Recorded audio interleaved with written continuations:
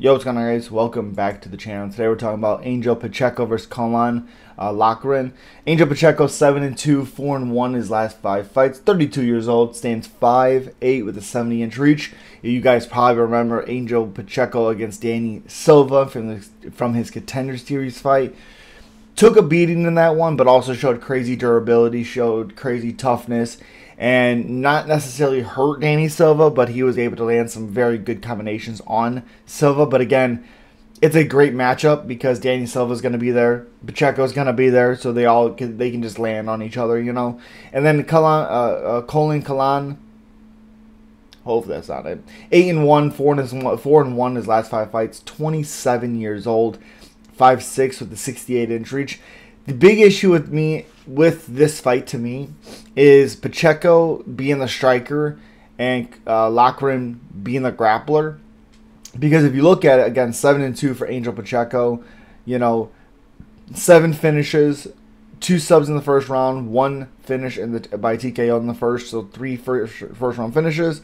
Lost his last one against Taylor Lapilus, which it wasn't supposed to be Taylor, it was supposed to be somebody else. They switched the fight. It became Taylor Lapilus. Loughran tried his damnedest to get him down to the ground. Just could not get him down there.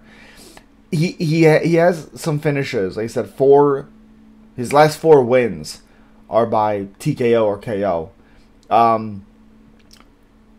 You know, Luke Shanks 10-3. Dylan Hazan 9-0. So he has some pretty big wins. I suspect Loughran really going at Angel Pacheco for some takedowns. You know, 7 finishes for Pacheco. If he's winning, it's going to be by finish.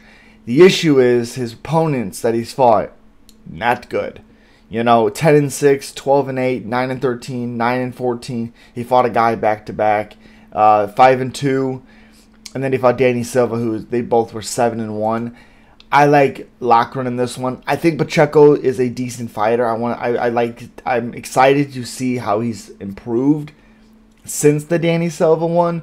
If it becomes a striking match and Loughran can't take him down, Pacheco's diversity in the striking will win him this fight.